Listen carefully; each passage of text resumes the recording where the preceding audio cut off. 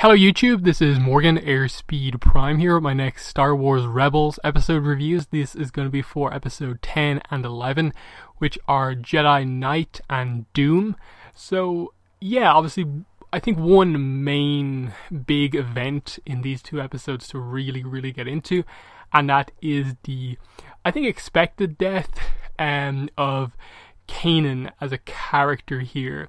And I think overall it was well executed in that, like, the specific scene was very well done, and that it wasn't this real kind of sudden death. You sort of knew it was coming. It was a big sacrifice moment. They just saved Hera. Hera and Kanan had just, I suppose, fully revealed how they feel about each other. And I like how they kind of used it as this moment to kind of obviously take the character who kind of needed to be taken out of the picture, but have his kind of sacrifice obviously lead to a bigger plot point within the episode, but also leave the team very much down a member for a bunch of different reasons. Ezra obviously missing his master, Hera feeling like she was too late, I suppose, revealing to Kanan how she felt, and just in general missing one of the people she's been closest to in her life. With I think the big reveal in like the second episode being that she comes to the conclusion that Kanan deserves to be kind of remembered kind of as part of her family, basically, and that's the way she'll choose to remember him. But the specific scene again of him kind of holding back the blast and then pushing Hera onto the kind of escape craft as they got her out of there, aware of what Kanan was doing, was, I think, a very well executed scene. Especially, I think, with just it being this really, I think, powerful demonstration of the Force that you almost didn't expect from him. We know he's sort of become, I think, more powerful in a way since he's kind of been blind, but this, I think, demonstrated just how powerful he is, able to hold it back and also force her back onto the ship. And I liked the moment where they kind of, in a way, gave Kanan his sight back right at the end, and kind of showing you that kind of light side dynamic of when you use your powers kind of for selfless reasons, kind of anything is possible in a way. But yeah, that was well done. I think it was a little sudden, the events that I think directly led up to them being on top of like the fuel depot and Governor Price just ordering the attack. That was kind of like, oh, this is where they're doing it. It's not this like really kind of clear and obvious like, okay, here's the moment where they're going to kind of commit to the death of Kanan. But I think his death meant that both episodes were very focused on that. Obviously, the first one was very much focused on getting Hera back, and then afterwards we had the team dealing with the fact that they're down a member, but that there is one benefit in that the Empire are now celebrating the fact that they've killed Kanan, but they're more so hiding the fact that in killing Kanan they basically blew up all of their fuel and basically crippled their kind of factory production on planet Lothal. And Price is kind of trying to play this as like a positive that she's taken out Kanan, when in fact it's a net negative in that the Thrawn's TIE fighter program is basically scrapped now because of this. And so their previously, I suppose, on friendly terms relationship now is kind of up in the air, so something bad might happen to Price coming up soon, and we might see a different side of Thrawn coming forward. But yeah, the mysterious, I suppose, side of these two episodes was more so Ezra, what they did with Ezra afterwards, and continuing with the whole Lothwolf thing, and the mystery around them, their connection to the Jedi Temple on Lothal, and just their connections to the Force full stop, and why they link to Ezra.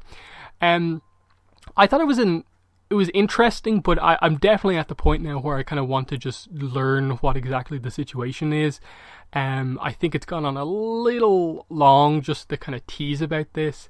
Thankfully, I think they were a little clearer about it here with them kind of giving him the kind of tablet directly related to the Jedi Temple and more or less making it clear that, okay, the Empire are doing something that relates to the Jedi Temple, and that's what you need to stop. That's the direction for Ezra going forward, is that he has to stop this, and that's going to be his arc going forward, as the realization from the rest of the crew, like Zeb and Sabine, I suppose, primarily, coming to terms with like, oh no, the Empire have like really messed themselves up in how they took out Kanan. That was, I think, well done. And I think using, I suppose, the fight with Rook as a way to get across that revenge from Zeb was interesting. It was an overall, I think, interesting enough fight. Maybe it took up a little bit too much time in the episode, but it was a, pretty high quality fight, as we saw a bunch of different tactics come into play, and I think Zeb eventually kind of calming down and not killing Rook was a good thing for the character.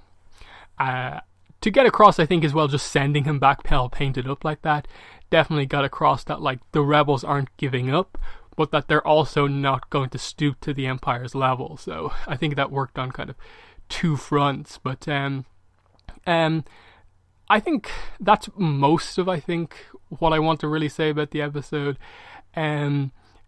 It's perhaps not, I think, the death of Kanan I expected. Again, I do think the scene was well done, but perhaps the setup towards it was just a little a little sudden.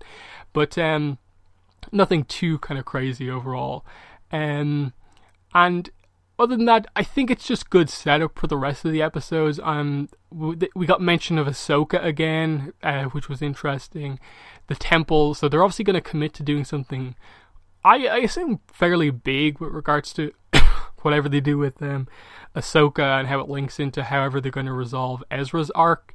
But we're just kind of waiting to see where they go from here. But at least, the crew seems to have a plan now going forward, and there is some hope to get Lothal back after it seemed like the death of Kanan was this, like, destruction of the morale of the rebels on Lothal. So, I think 2 meaningful episodes, but I think they almost could have focused them a little bit more on Kanan's death and really made it more of a special event, whereas I do think maybe the excess focus on the fight with Rook and some of that stuff maybe distracted a little bit too much from things. But at the same time, we did get some better moments, like Hera still suffering from the interrogator droid, with some funny moments as she kind of told Kanan like that she doesn't like his new hair and so on. So I assume we'll get some kind of Force-like thing from Kanan, because obviously the wolf is kind of calling itself Dume, and that was Kanan's name. So I think there's some sort of reveal to come about, like, Force-sensitive people and animals that's still going to come out. But yeah, that's my thoughts on the episode. Just some quick thoughts here, and I'll cover the other episodes when they come out. But yeah, that's been the video. Thanks for watching, and bye.